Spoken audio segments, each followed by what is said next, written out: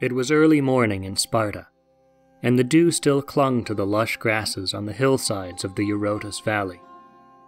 Along the main road leading out of this small, rustic town, a crowd had gathered.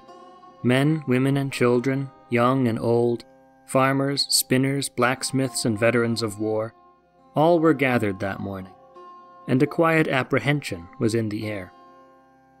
As they looked on, a solitary figure made his way along the path, clutching a staff, almost disappearing from view over the rise.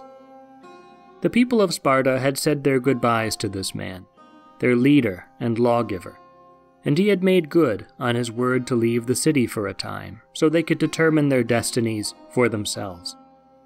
They didn't know if they would ever see him again, but the old man who faded from their view, the lawgiver Lycurgus, knew for sure they would not. It was centuries before the famous feats of Sparta's warrior elite against the Persians, and the city had yet to become the great power it would be. Much of Lycurgus's life was a mystery, even to the generations who came after him, as if he were a figure out of myth rather than history. But whatever his origins were, what he did for Sparta became legend, and the laws of Lycurgus would bind his people for ages to come. Equality, unity, justice, simplicity, physical toughness. These were the principles that had guided Lycurgus during his life as a civic leader, who saw he needed to shake the very foundations of the Spartan way of life. To put his nation on the path to greatness, to put an end to greed, selfishness, and the dominance of a select few, he transformed Sparta with radical new laws that made all citizens equal before the law and in the eyes of each other.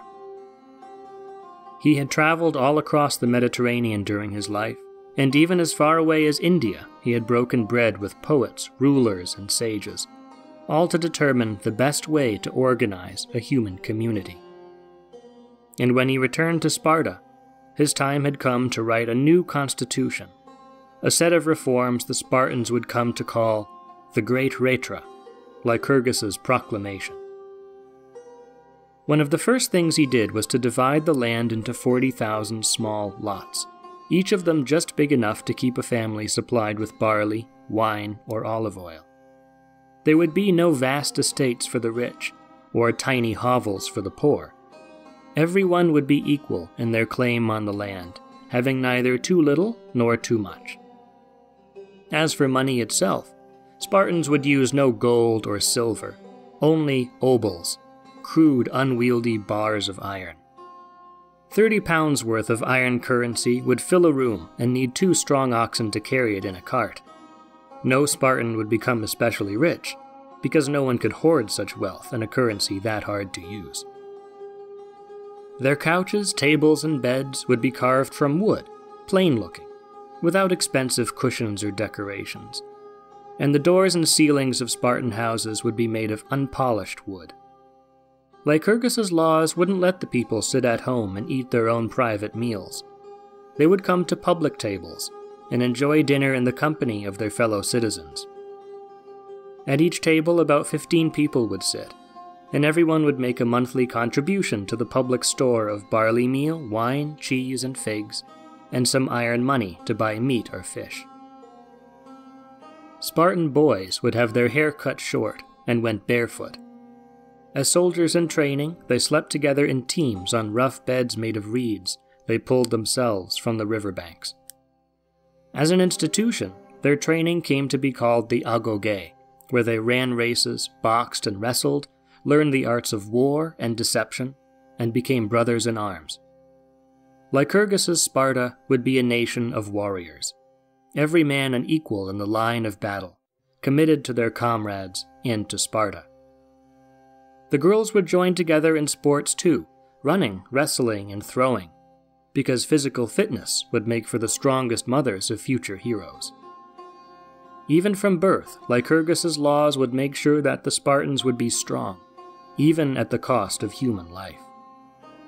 When babies were born, they would be judged for any defect, and left out to die if they didn't pass the test. The lawgiver was so confident in the physical strength and courage of the Spartans that he had the city walls torn down to the ground. Sparta's real walls, he said, were its people. These laws didn't come without a backlash. The rich disliked the harsh way in which Lycurgus was making them live and give up their resources. One day an angry crowd attacked him, and he had to find sanctuary on hallowed ground in a temple of the gods. It so happened that a young man named Alcander joined this riot in the streets of Sparta, and when Lycurgus showed himself, Alcander hit him in the eye with a staff. Lycurgus didn't resist, and only stopped, then walked out among the people to show them his bleeding face. When they saw him, they were ashamed of themselves, and seized Alcander to bring him to Lycurgus. They told the lawgiver to punish Alcander any way he wished. In response, Lycurgus ordered him to come with him to his own house, and everyone, including Alcander, expected the worst. But instead, the old lawgiver ordered him to act as his servant, to grab things around the house for him, and wait on him while he worked or ate.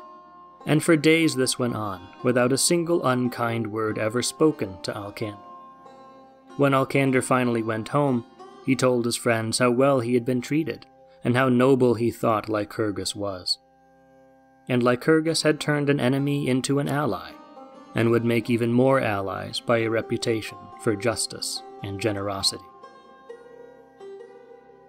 When the old lawgiver felt himself getting on in years, he made up his mind to leave Sparta behind. This would be his last act, the end of his mission. He called them all together and said to them, "My friends, I am going to Delphi, to the oracle of the great god Apollo, to speak with him and hear what he would say to me. But before I leave, I wish you all to promise me, leaders and common citizens alike, that until I return to you, you will keep faithfully all the laws I have made, and change none of them until you see me again." The people made their promise. Nothing would be altered until Lycurgus came back to them. And so, on that misty morning in Sparta, Lycurgus said goodbye to his friends and his family, took up his staff and cloak, and set out for Apollo's mountain shrine in Delphi, as the townspeople watched him vanish into the distance.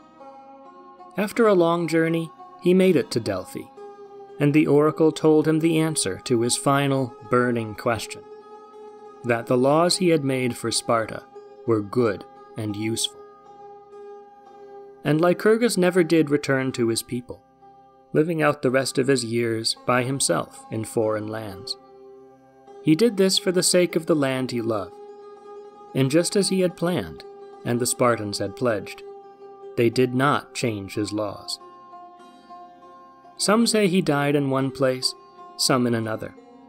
Some say he passed away on the island of Crete, and as he lay on his deathbed, he commanded those with him to burn his body and throw his ashes into the sea. And true to their word, they obeyed him. His remains were carried off by the waves, and even in death, no part of him could ever return to Sparta. Such was his confidence in the community he had made, and his trust in the Spartans, who would always respect and observe the laws of Lycurgus.